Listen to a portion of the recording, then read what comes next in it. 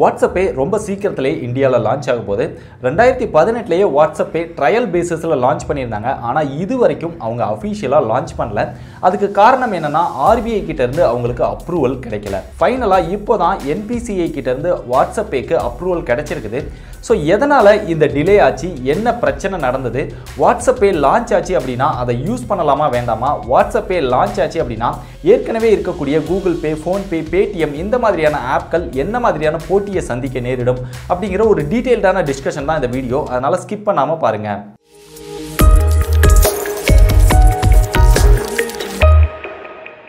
2018 வாட்ஸ்அப்பே trial பேசிஸில் beta யூசர்ஸ்க்கு roll out பண்ணாங்க.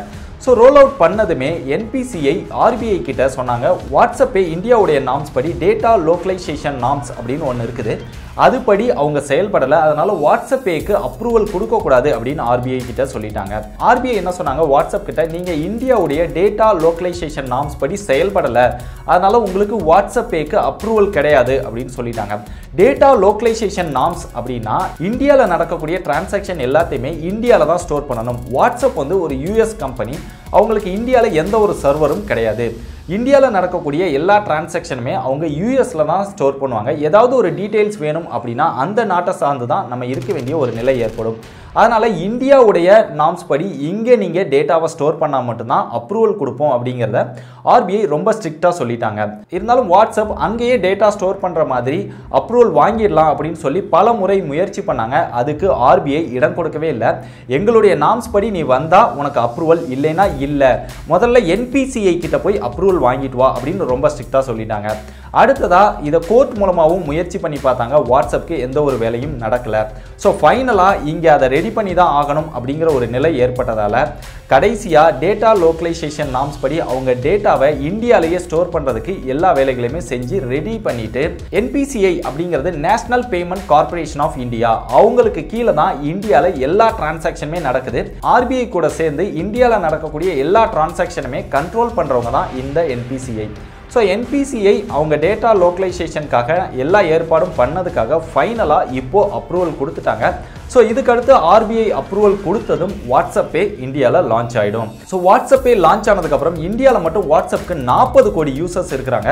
So எல்லாருக்குமே ஒரே டைமில் வாட்ஸ்அப்பே கொடுத்துட முடியாது. ஸோ ஒவ்வொரு ஃபேஸாக தான் அவங்க கொடுக்க போகிறாங்க. இனிஷியலாக முதல்ல 10 லட்சம் யூசர்ஸ்க்கு கொடுக்க போகிறதா சொல்லியிருக்கிறாங்க. அந்த 10 லட்சம் யூசர்ஸ் யாராக இருப்பாங்க அப்படின்னு தெரியல. நீங்களாக கூட இருக்கலாம், இல்லை நானாக கூட இருக்கலாம்.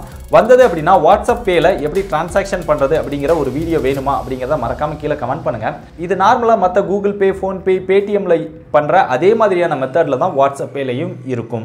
வாட்ஸ்அப் பே லான்ச் ஆச்சு அப்படின்னா அதை யூஸ் பண்ணலாமா வேண்டாமா அப்படிங்கிற ஒரு கேள்வி வரும். ஏன்னா வாட்ஸ்அப் பேல ஏகப்பட்ட செக்யூரிட்டி ப்ராப்ளம்ஸ் இருக்குது. வாட்ஸ்அப்பை ஹேக் பண்ணிட்டாங்க, ஃபேஸ்புக்கை ஹேக் பண்ணிட்டாங்க அப்படிங்கிற நியூஸ் வீக்லி ஒரு தடவையாவது வந்துட்டே தான் இருக்குது. ஸோ வாட்ஸ்அப் வந்து சேஃபா ப்ரோ அப்படிங்கிற ஒரு கேள்வி உங்களுக்கும் எழும். வாட்ஸ்அப் சேஃபா அப்படின்னா ரொம்ப ஒரு ரிஸ்கான கொஸ்டின் தான். வாட்ஸ்அப் வந்து மற்ற ஆப்பை கம்பேர் பண்ணும்போது கொஞ்சம் ரிஸ்க் அதிகமாக இருக்கக்கூடிய ஆப் தான். ஃபோன்பே, பேடிஎம்ல கூட சில பேர் ஃப்ராட் பண்ணி ஏமாற்றி பணத்தை டிரான்சாக்ஷன் பண்ணிடுறாங்க. ஆனால் வாட்ஸ்அப்பில் இந்த மாதிரி ஃப்ராட் பண்ணுறதுக்கு எக்கச்சக்கமான வழிகள் இருக்குது. அது லான்ச் ஆனதான் என்ன மாதிரியான வழிகள் எல்லாம் ஃப்ராட் பண்ணி நம்மக்கிட்ட ஏமாற்ற போகிறாங்க அப்படின்னு தெரியல. ஸோ முடிஞ்ச வரைக்கும் வாட்ஸ்அப் பேவை இனிஷியலாக யூஸ் பண்ணாதீங்க. அவங்களுடைய செக்யூரிட்டி ஃபீச்சர்ஸ் எப்படி இருக்குது, என்ன மாதிரியான அப்டேட்லாம் கொண்டு வந்திருக்கிறாங்க அதில் அப்படிங்கிறத பார்த்துட்டு அதுக்கப்புறமா நீங்கள் யூஸ் பண்ண ஆரம்பிங்க. ஸோ அது வரைக்கும் நீங்கள் ஏற்கனவே இருக்கக்கூடிய கூகுள் பே, ஃபோன்பே, பேடிஎம் இந்த மாதிரியான ஆப்பை யூஸ் பண்ணுறது தான் சேஃப் அப்படின்னு நான் நினைக்கிறேன். அதனால் வாட்ஸ்அப் பே லான்ச் ஆன உடனே நீங்கள் ட்ரை பண்ணி பார்க்க வேண்டாம் அப்படிங்கிறது தான் என்னுடைய கருத்து.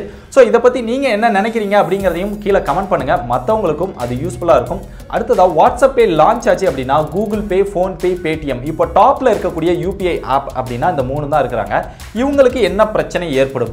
ஏற்கனவே இந்த 3 ஆப்பும் அதிக யூசர்ஸை கொண்டு வரணும் அப்படிங்கிறதுக்காக கேஷ்பேக் கொடுத்து நஷ்டத்தில் தான் ரன் பண்ணிட்டு இருக்கிறாங்க. கிட்டத்தட்ட போன வருஷம் மட்டும் 8311 கோடி ரூபாய் அவங்களுக்கு லாஸ். இந்த 3 ஆப்பும் சேர்த்து நான் டோட்டலாக சொல்லியிருக்கிறேன். இப்போ வாட்ஸ்அப் பேவும் வந்துச்சு அப்படின்னா இவங்க இன்னும் அதிகமான கேஷ்பேக் கொடுக்க வேண்டிய நிலை ஏற்படும். ஏன்னா ஏற்கனவே வாட்ஸ்அப் கிட்ட 40 கோடி யூசர்ஸ் இருக்கிறாங்க. அதில் அதிகபட்சமாக அவங்கள UPI டிரான்சாக்ஷன் யூஸ் பண்ண வச்சிட முடியும். யூஸ் பண்ண வச்சுட்டாங்க அப்படின்னாலே வாட்ஸ்அப்லேயே அந்த ஆப்ஷன் இருக்குது. இதுக்கு எதுக்கு நம்ம தனியாக கூகுள் பே, ஃபோன்பே மாதிரியான ஆப்பை இன்ஸ்டால் பண்ணணும் அப்படிங்கிற ஒரு எண்ணம் வந்துருச்சு அப்படின்னா ஆட்டோமேட்டிக்காக இதை அன்இன்ஸ்டால் பண்ணிடுவாங்க. வாட்ஸ்அப்லேயே டிரான்சாக்ஷன் பண்ண ஆரம்பிச்சிருவாங்க, ரொம்ப மினிமமாக யூஸ் பண்ணுறவங்க. ஸோ அப்படி யூஸ் பண்ணுறவங்களையும் தக்க வைக்கணும் அப்படின்னா இவங்க இன்னும் அதிகமான ஆஃபர்ஸ் கொடுக்க வேண்டி வரும். அதிகமான ஆஃபர்ஸ் கொடுத்தாங்க அப்படின்னா இன்னும் அதிகமான லாஸ் தான் ஏற்படும். ஸோ எப்படினாலும் ஆஃபர்ஸ் வந்தது அப்படின்னா யூசர்ஸ் ஆனால் நமக்கு அது நல்ல விஷயம்தான். ஸோ என்ன நடக்கும் அப்படிங்கிறத நம்ம பொறுத்து இருந்து தான் பார்ப்போம். ஸோ ஃபைனலாக வாட்ஸ்அப்பே இந்தியாவில் லான்ச் ஆக போகுது. லான்ச் ஆனாலும் அதை உடனே ட்ரை பண்ண வேண்டாம் அப்படிங்கிறது தான் என்னுடைய கருத்து. ஸோ நீங்கள் என்ன நினைக்கிறீங்க அப்படிங்கிறதையும் மறக்காமல் கீழே கமெண்ட் பண்ணுங்கள். வாட்ஸ்அப்பே வந்ததுக்கப்புறம் அதில் என்ன மாதிரியான ஃப்ராட் வேலையெல்லாம் நடக்குது அப்படிங்கிறதையும் நம்ம டீட்டெயில்டாக வீடியோ அப்டேட் பண்ணுவோம். ஸோ அந்த மாதிரியான வீடியோ உங்களுக்கு வேணுமா வேண்டாமா அப்படிங்கிறதையும் மறக்காமல் கீழே கமெண்ட் பண்ணுங்கள். இதே மாதிரி இன்ட்ரெஸ்டிங்கான லேட்டஸ்டான டெக் நியூஸ் பற்றி தெரிஞ்சுக்கணும் அப்படின்னு விருப்பப்பட்டீங்கன்னா டெக் படிஸை மறக்காமல் ஃபாலோ பண்ணிக்கோங்க. இதே மாதிரி இன்னொரு யூஸ்ஃபுல்லான வீடியோவில் சந்திக்கிறேன். பாய்.